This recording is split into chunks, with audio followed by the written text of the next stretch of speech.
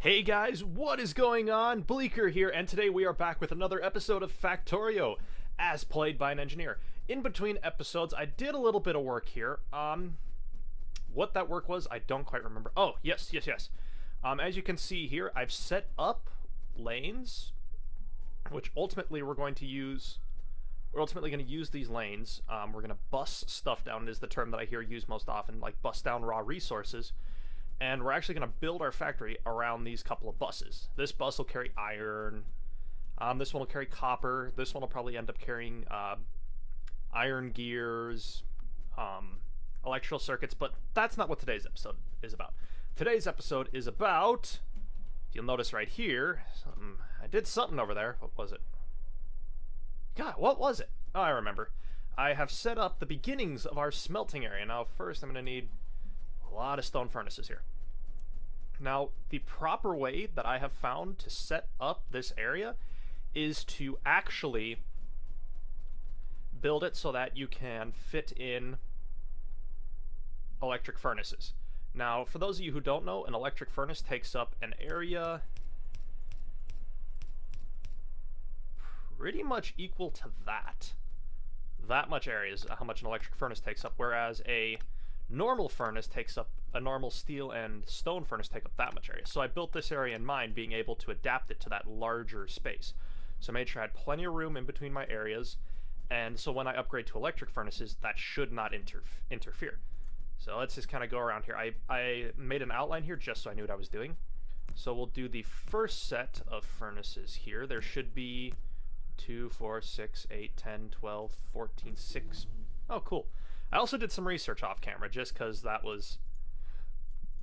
I had resources to spare for a change. So I've made basically... I think I have a spacing issue here. Yeah, that's a spacing issue, alright. There we go, that's looking a little better. So I like doing things like this in programming numbers. Like 32, that is a good programming number. That is 2 to the 8th, I want to say. No. Yes, no. Let's see here. Yeah, either way it's a power of 2. So it's a good programming number. So this one will become our iron production. So now that we've got our furnaces set up here, we're gonna bust down one line for coal. We're gonna bust down one line, or 2 lines for our resources. In this case, iron will go here and iron will go here. And then we gotta pick from the lane, which means I didn't build near enough long-handed inserters, so I'm gonna do 32 of those. Basically, I'm going to do a lot. So what's going to happen here is resources, and so on. So these will pick our iron in this case, or our copper, or whatever else we're going to end up cooking down here. I made plenty of room so we can do 1, 2, 3, 4 other things on top of our... So ultimately, this will be copper. This will be iron that we use in steel production, and then stone brick. Stone brick is, for early game, is kind of useless, so I'm going to end up setting that up last.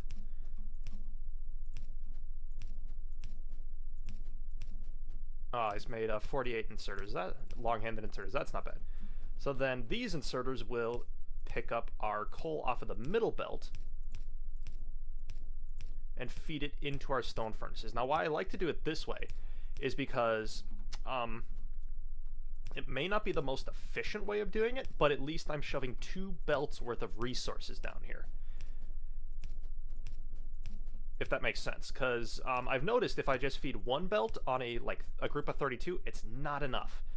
Actually, I don't even think that 32 is going to be able to satisfy my factory by the time it's all done, which is why I made this pretty easy to expand out. That's my big thing, is I like to make these adaptable factories that I can more or less adapt to my needs. So then off of that,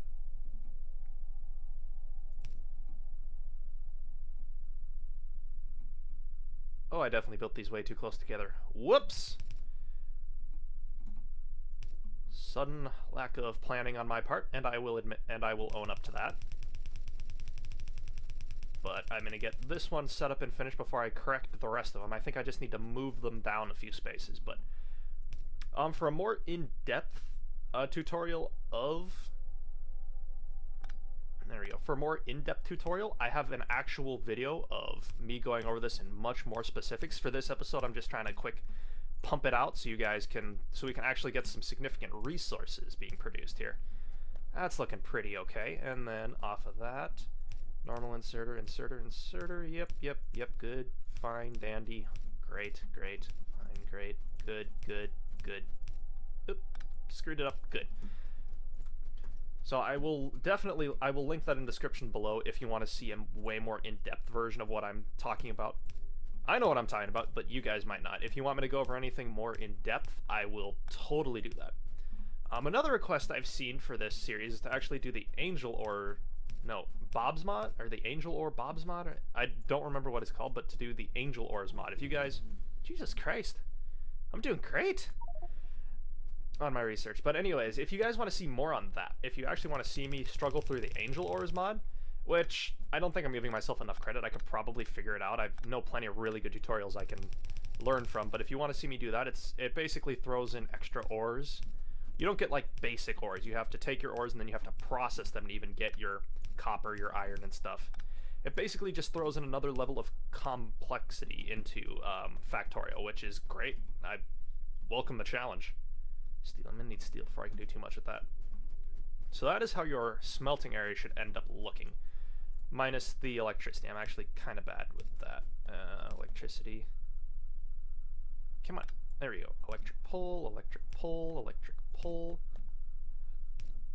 Pull. And looking good.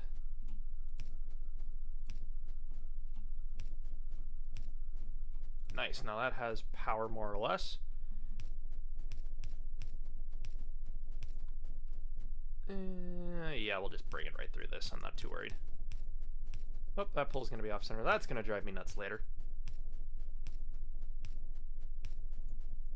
Sweet. And now that is ready to receive resources. So that's good. Now for my next act, I'm going to need more inserters. Any willing volunteers? Those are splitters. Where's my inserter box? There we go. Oh, not quite that many. That many should do pretty averagely. And let's get some...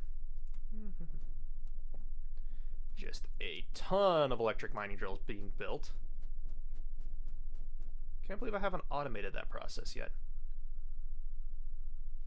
Oh, why is this not connected here? Did I do something and kind of forget about it? Yeah, I just forgot to add that. Oops. Whoops, my bad. Now, popular misconception, I'm not keeping this starting area. About the only thing I'm keeping here is the coal to my generators. That's the only thing I'm keeping here. This whole area, except maybe minus the lab, I think. The lab setup I might keep. Ah, man.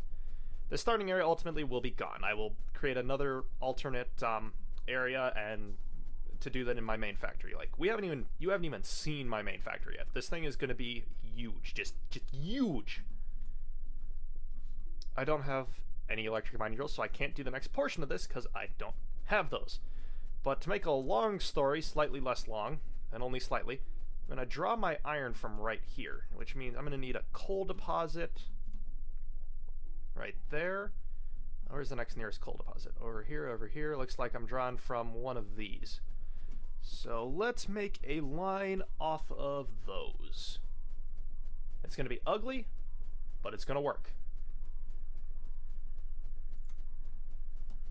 So I really want to be drawn off of here. Like, yeah, that's what we're going to do.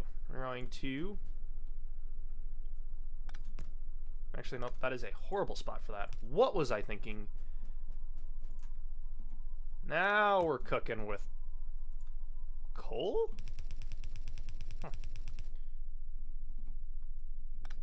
Actually, I don't want to bring it that way because that's going to probably interfere with the inputting of my resources. My main factory here. Now, normally when I do this, I would have like my belts. I would have my bus be here and then my smelting facility here. But for this episode, but for this series, I'm trying something a little different. I'm going to like base my smelting facility in a separate, at a location off to the side, just so that I can do a greater expansion if my factory so requires the resources. And knowing how big this factory gets in, like, basically my factory gets very big very quickly, and with my modular designs that I have kind of perfected here, it can get out of hand very, very quickly in terms of resource consumption.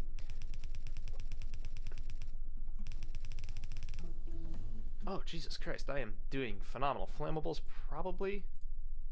What's that going to get me? Anything good? Alien science? Yeah, I'm going to need that.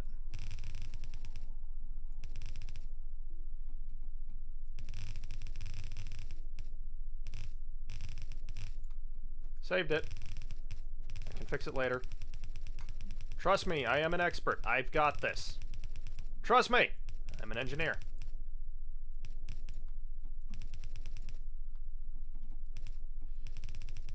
Oh, dear God. Third time's the charm, please. Thank you. Oh, I was right. Hang on. Trust me, I do promise you, I am an engineer. Kinda, sort of, maybe. I deal with automation a lot. Trust me, I know what I'm doing. That's a lie. I have absolutely no clue. I'm kind of making this up as I go along.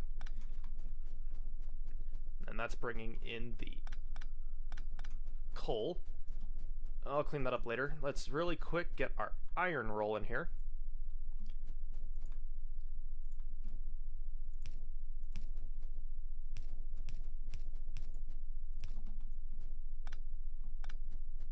Create a parallel circuit there. Don't want to do that.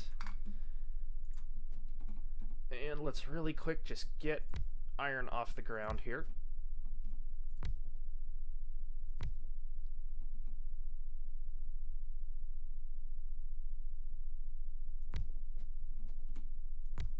Oh, nope, nope, that's wrong. Bad Bleaker, bad Bleaker. Nope. Gee willikers, I sure am frustrated.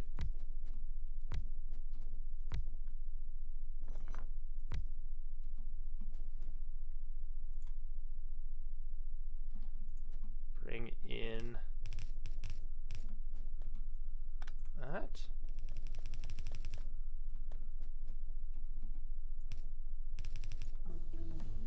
Holy crap, I'm just blazing through all this research here. I'm gonna need sulfur at some point. Yeah, let's just do that. So I'm gonna want my resources to split, you know, semi-equally between these two. What's here? 1, 2, 3, 4, 5. 1, 2, 3, 4. Close enough. What I'm gonna do here is a little design that I picked up. A little design that I picked up. It kind of works to a varying degree. It usually works better with 2 lines being input in it, but for my purposes, it should suffice. Let's see here, that.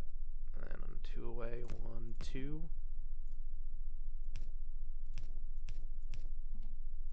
I don't know why it works. Just trust me, it works. I am an engineer after all. And I can verify that this thing kind of sort of works part of the time? 50% of the time, it works all the time. And that is my personal guarantee.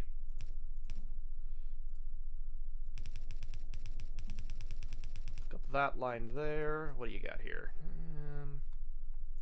Just take you and run you right in there.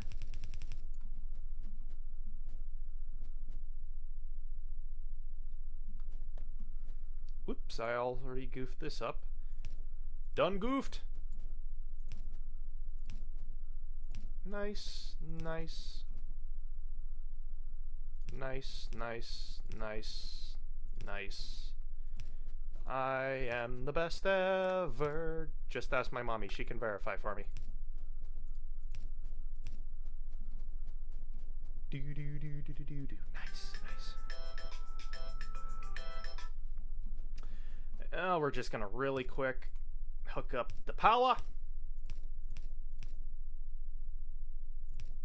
and see the smelting happening. There we go.